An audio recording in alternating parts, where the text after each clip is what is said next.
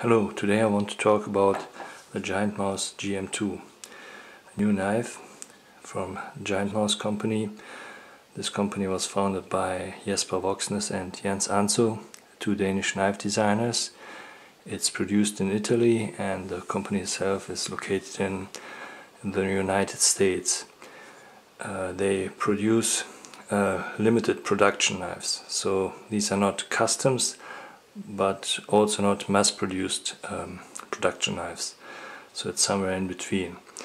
And this particular one, the GM2, is limited to 300 pieces worldwide. There's also a more exclusive version which is made out of titanium handle scales instead of these CF ones, and this titanium version is limited to 100 pieces.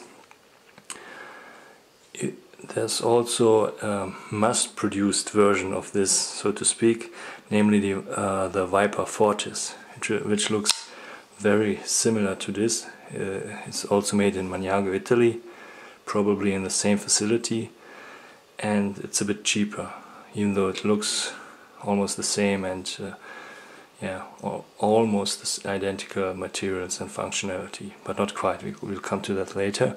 I don't have the Fortis, but for now I can only say that the GM2 costs $325 and the Viper Fortis is available for under $200. So is it worth to spend more money on this knife instead of the Viper? I will come to that at the end of this video when we have talked through all the aspects of this knife. So let's start with the blade. The blade is made out of M390 steel, which is great. It's my favorite steel, and compared to other Jesper Voxnes knives like the Viper Odino, which is made out of N690, and also the previous GiantMouse knife, the GM1, has also used N690. N690 is not a bad steel, but M390 is great, so this is a good upgrade. It comes in this Bowie style blade, very broad, but also with a tip and a swedge, so also good for penetrating or stabbing cuts, but also for slicing. I still have the factory edge, but my idea is that such a broad and flat blade should be a good slicer, so I will probably put an appropriate edge for slicing, a bit finer edge on this. And yeah, okay, so much for the blade right now. I'll come to this section later.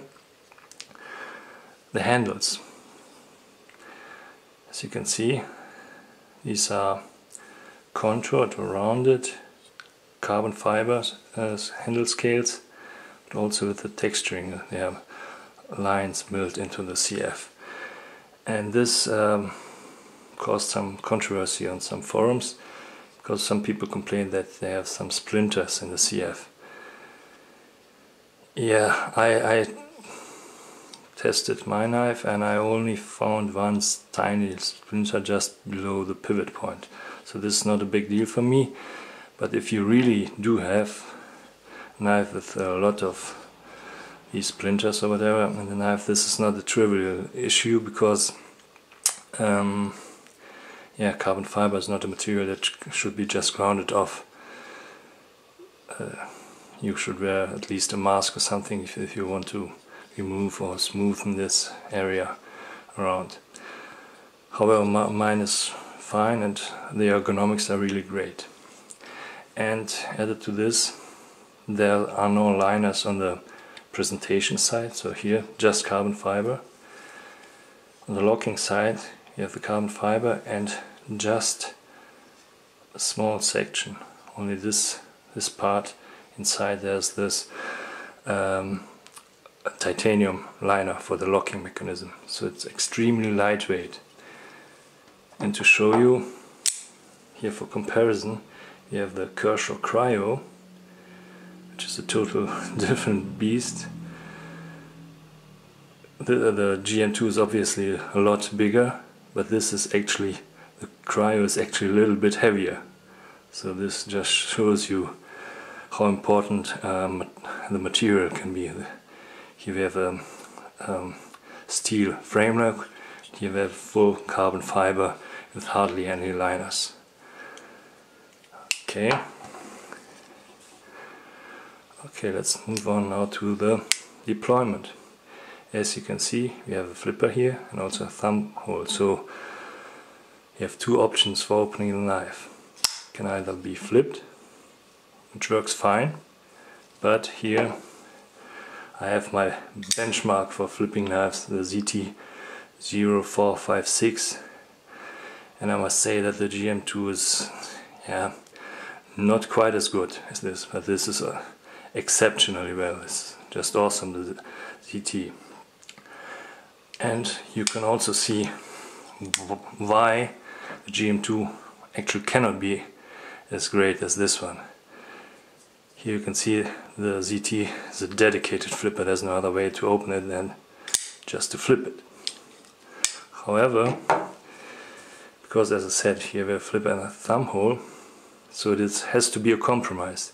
It has to be good at flipping, but also smooth for just rolling it open with the thumb hole.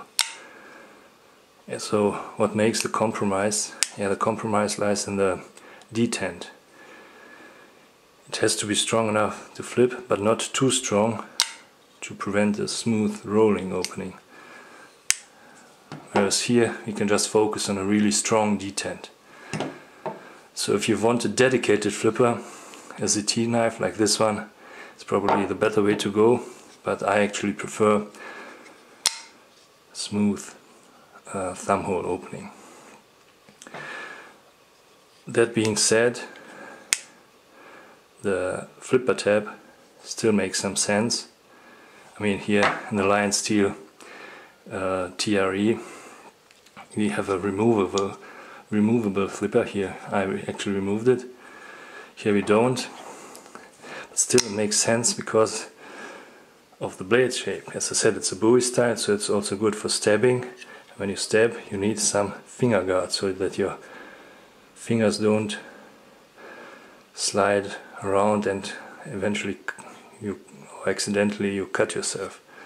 So the flipper tab becomes a finger guard, so it still makes sense. Oh yeah, I forgot to mention, here the Lion Steel TRE is probably the perfect example of a well executed carbon fiber contoured and textured handle scales. It's a lot smoother than this, so I wish this one was on the level of the Lion Steel. But it's still good. It really feels great in the hand. It's quite wide and thick. I like it because I have big hands, so for me it's okay.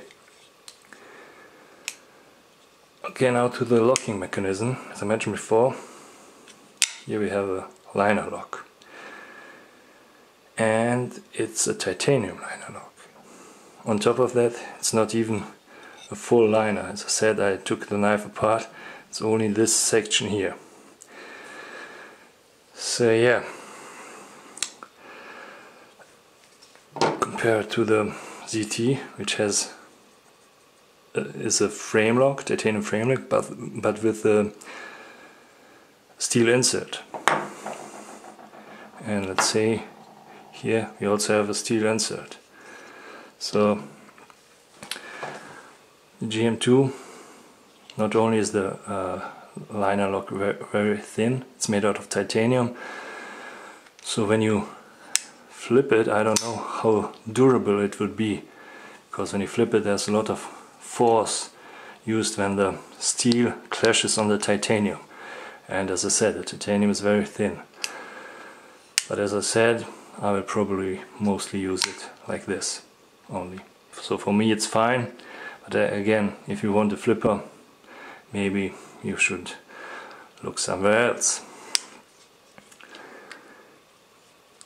Yes, the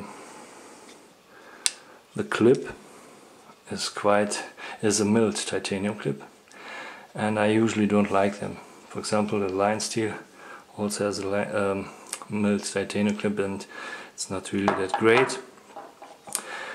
But here it kind of works. It's, even though it's quite stiff, but for a milled clip it's quite okay actually. Yeah, so this is basically it. Yeah, maybe just one more thing about the flipping action. So I took the knife apart, and yeah, it runs on caged ball bearings, which is good. And as I said, there are no liners here, so I was a bit afraid how it would work, but actually within the titanium scale there's a small metal ring, so that the ball bearings don't run directly on the carbon fibers. They will dig into the carbon fiber. So there's a metal ring, so it runs on this, the ball bearing runs on the metal ring. So it helps for, yeah, to make it run quite for a long time. Overall, also the fit and finish when I took it apart is really great, because when you unscrew and take out all the screws, the knife doesn't fall apart because the tolerances are so tight, so it's really well constructed. So this is also a good thing. So what's my overall verdict? Well, for me it's good if you want something different.